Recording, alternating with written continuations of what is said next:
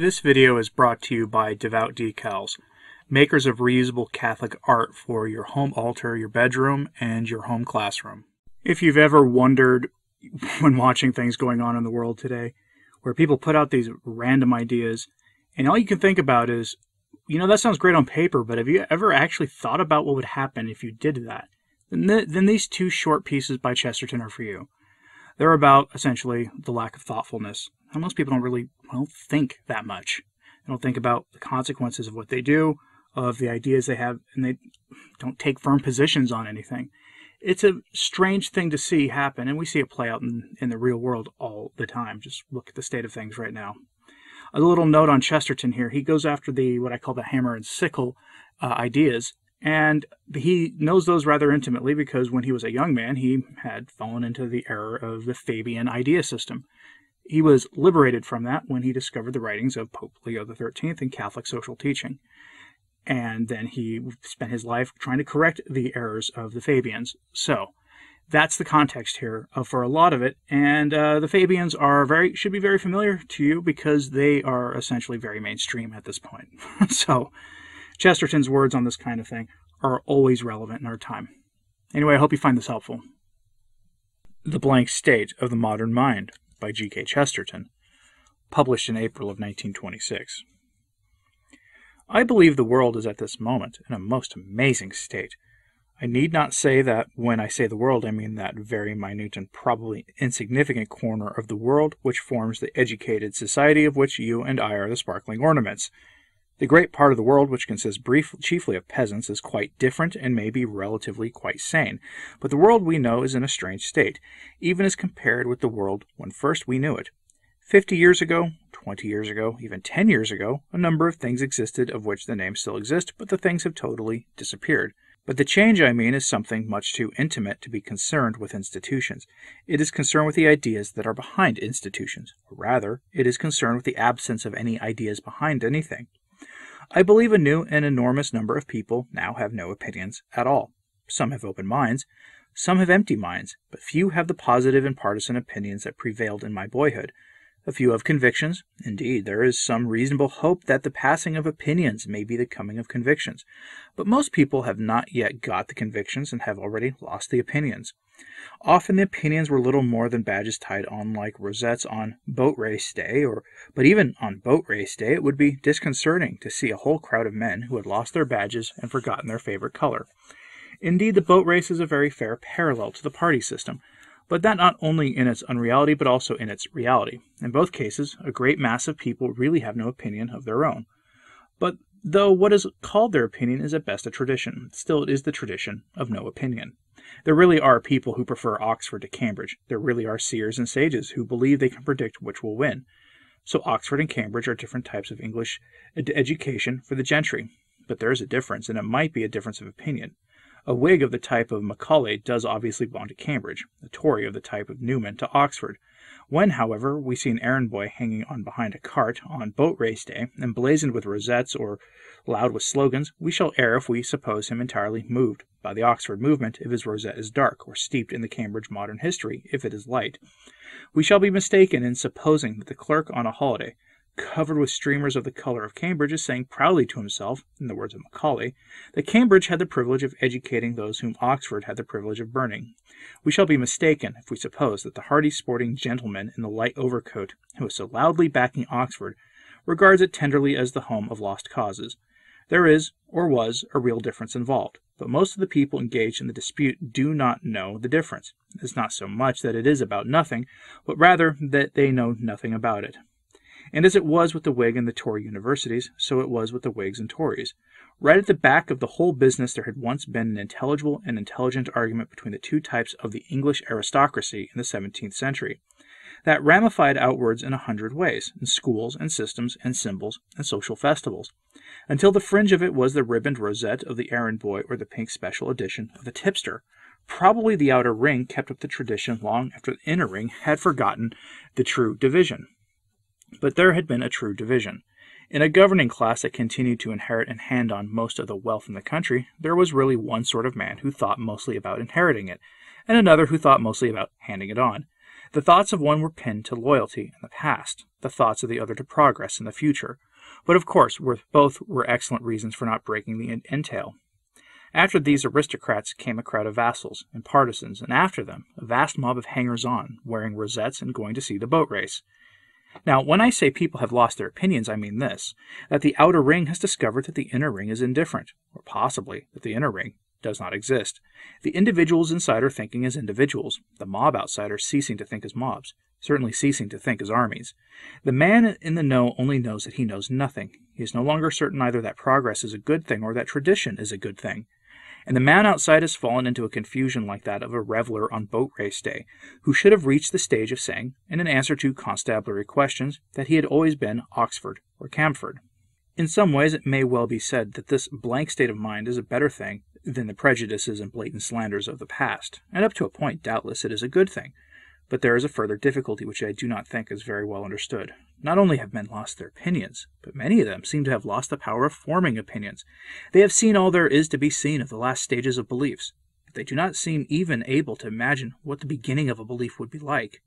They seem to think there is something archaic and antediluvian about the first acts of the mind, by which it opens the open question of the world. It seems a mere mad negation to start from scratch. It seems a barbaric fantasy to begin at the beginning. They no more employ first principles than flint arrows, and regard the first proposition of Euclid as a Paleolithic drawing on a rock. They would almost as soon rebuild all our elaborate and toppling cities of civilization all over again from their first foundations, as really dig up one of their own reasons for one of their own opinions. Easter, which is the spiritual New Year, should be a time for the understanding of new thoughts and the making of new things. The representatives of the rising generation can give us any number of negative reasons for not observing certain forms or traditions. They do not seem to see that it is their business as artists to create forms. They will not realize that it is their business as builders to found traditions. If the old conventions have really come to an end, the others have to do something much more difficult. They have to come up to a beginning. I doubt if they have any clear idea about how to come to a beginning. They do not understand that positive creations are founded on positive creeds. To touch but lightly upon the great mystery that is most involved in the idea of Easter, we have seen lately a lively curiosity revolving around the ancient idea of the return of the dead. Perhaps it should be called the great and glorious doubt about whether the dead are dead. When that doubt came to trouble a generation of materialists, it naturally turned many of them into spiritualists. The spiritualist is nearly always converted materialist. He is seldom or never a natural mystic. For most of these men it was enough of a revelation that any light of any sort gleamed through cracks of the door of death, which they had assumed to be blank wall at the end of the blind alley. The result on the mass of their sympathizers or semi-sympathizers was something very like what I have suggested as the attitude of the man staring with a blank face at the blue rosette. It is not so much the condition of having discovered something as of being ready for anything. It is not so much that most modern people have found a faith to set against the materialists, it's simply that they have lost faith in materialism. The skeptic is sure of nothing now, not even of his five senses.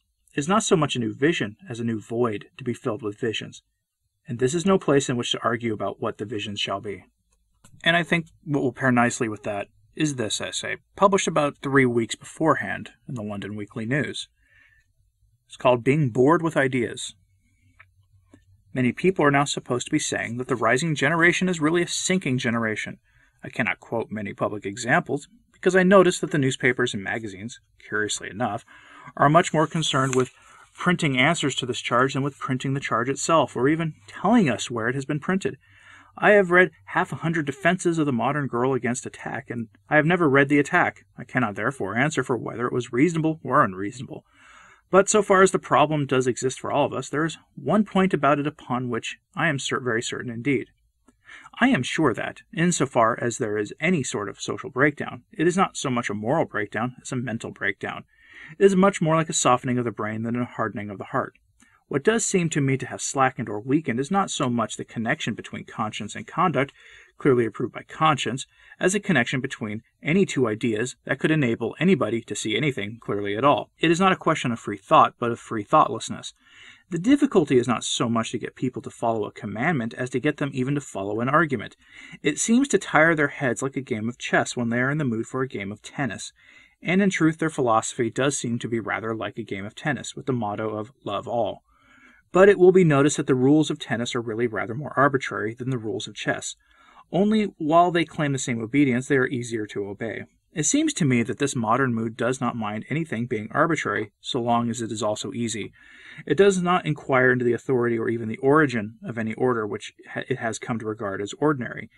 It only asks to move smoothly along the grooves that have been graven for it by unknown and nameless powers, such as the powers that organize the tubes or the trams. It does not object to ruts if they are also rails. It does indeed wish to be comfortable, and will sometimes abandon convention for the sake of comfort, but it seems to me that this generation has rather less than its fathers and grandfathers of the special sort of discomfort that used to be called divine discontent.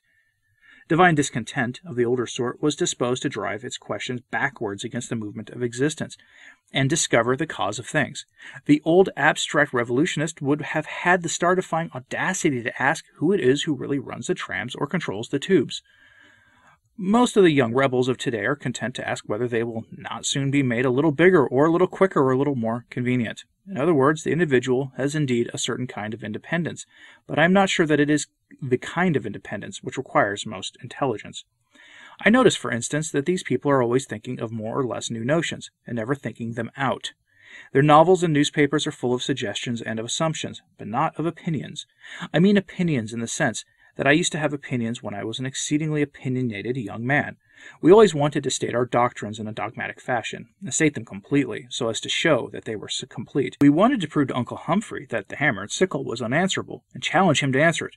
We wanted to spread the whole fabric of Fabianism before the horrific eyes of Aunt Susan and defy her to pick a hole in it. It is not exactly in that fashion that the new heresies are suggested by the new generation. It is rather in the way of certain phrases, often uncompleted phrases, which slip out in a way which we cannot help thinking slipshod. If they were stated in a clear fashion, they would very probably startle the people who hold them. Suppose, for instance, I were to state one of them thus, that a human being had an abstract right to gratify curiosity. The form of it would appear to the younger generation unfamiliar through being formal, but that is what is logically implied in 100 allusions and episodes and comments in fashionable fiction and journalism. Christina Alberta, of whom I wrote last week, says openly that she has broken one of the commandments to gratify her curiosity, and she and her friends do not seem to think very much of it, except as a piece of mildly interesting self-analysis. But though in a sense she is willing to analyze herself, it never occurs to her to analyze her theory. It never occurs to her to ask whether it is a tenable or tolerable principle, as a principle that anybody may do anything merely because he or she has never done it before. It does not seem to strike any of those who talk in this way that the argument, as an argument, could be extended quite as easily to all the other 10 Commandments, or to those things which the modern rebel respects so much more than the 10 Commandments, the police regulations or the bylaws of the factory and the shop. It would be as easy to use it of burglary or murder as of the ethical experiments to which they are so fond of applying it. The young person might say, I was devoured with curiosity about what it really feels like to be unscrewing somebody else's safe in the middle of the night. The rising generation might cry aloud, what I wanted was experience, the thrill of a tense and novel experience of extracting somebody else's purse, or pocket handkerchief from somebody else's pocket. They might go on and apply the principle to the ending of life, to human sacrifice, to anything. As we know, 2 American elder brothers of ours, while they were still schoolboys, did actually embody this ideal for the rising generation. I am not saying that the rising generation are those who take life, but that they are muddle-headed people. In other words, they are people who do not really know why they are not the kinds of people who take life. They are people who can give no clear and consistent account of themselves, no reasonable excuse for not being that way. It is in the faint but friendly hope of clearing up for them this mystery about themselves, this dark and inscrutable absence of that from their lives, that I venture to make this criticism of their views. This is what I mean by saying that the only thing that has broken down in them is the intellectual connection of ideas. Or take another idea, or rather fragment of an idea. It is suggested in the same hazy and half-hearted fashion that every individual should be independent, and that this applies even to the very young individual. The schoolboy, the schoolgirl, the infant in the infant school, and almost the infant in arms are all to be regarded as individuals. It is constantly repeated that they are all to be regarded as citizens, but it never seems to occur to anybody to make the next and most obvious inference, to take the next step in the argument. Nobody suggests that they should assert their independence by being independent. Nobody points out that if the father and the child are only 2 citizens, There's no more reason for asking the father to support the child than the child to support the father. The mother and the baby are both independent individuals. The mother must be as independent of the baby as the baby of the mother. The mother must be free to say, I do not like this individual, and throw the baby out the window. Why should one citizen sponge on another citizen from the age of 2 to the age of 20? Why should he or she contract this curious obligation in a world where all are equal? Now the new innovators do not denounce the obligation. They do not deny it. They do not propose a definite substitute for it. They have no new theory about the relation of parent and child. They simply assume the obligation and then ignore the obligation. They take it for granted that the young person must live on the old person as long as he chooses, and then defy the old person as soon as he likes. This may be a rebellious mood, but it is not a new idea. It is a mood of a person who is merely bored with all ideas, whether innovative or not. Hope you found that entertaining this weekend. And I think these 2 essays of his are something to consider when we look at the state of everything in the world today, the state of the church, and everything else. Because another thing is that, again, as he says at the end, these are not new ideas. The state of the church is not filled with new problems. Remember, modernism is the synthesis of all heresies, meaning what we're seeing are old, bad ideas repackaged and brought again in the church today. And so it is also in the world. So why don't you let me know what you thought about all that in the comments, please. And like and subscribe if you haven't. It does help. As always, pray for the church. I'm Anthony Stine. Ave Maria.